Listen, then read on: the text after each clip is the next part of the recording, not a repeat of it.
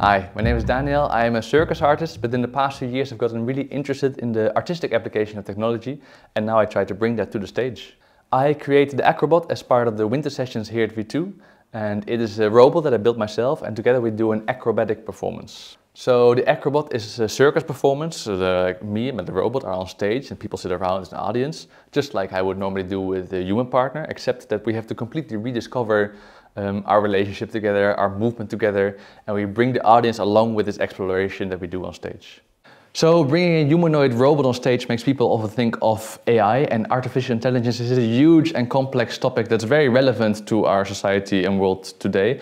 And yeah, it's one way that I, as an artist, can engage with this topic and bring it to people close by to experience what it's like to interact with a robot that seems to have a life and a character.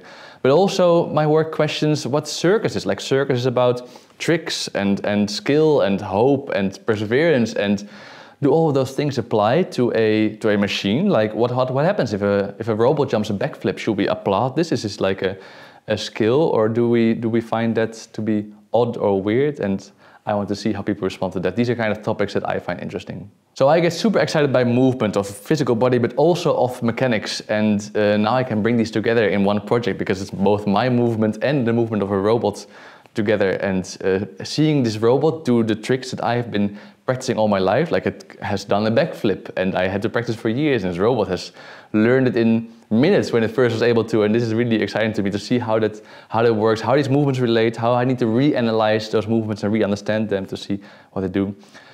So I started super naive. I had no idea. I had 3 steps in my mind. I was going to buy a mannequin and install some motors and then do some performances together.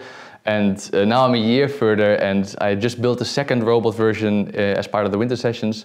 And slowly it's starting to get to work, and I've learned so much about engineering and the process. And that's really the big change for me, that I've hacked together so much and watched so many YouTube videos to be able to now say confidently, like, I can design and build a robot if I need to, as long as it doesn't need any real world utility. Like, it is still mostly a creative venture. And luckily I didn't need to do all of this by myself. I've had a little bit of a team. I was supported by Basti Koets, an engineer who's helped me along, and Mila Baumann, who's helped me a lot with the acrobatics and performing. So being surrounded by the right minds has allowed this project to come to fruition.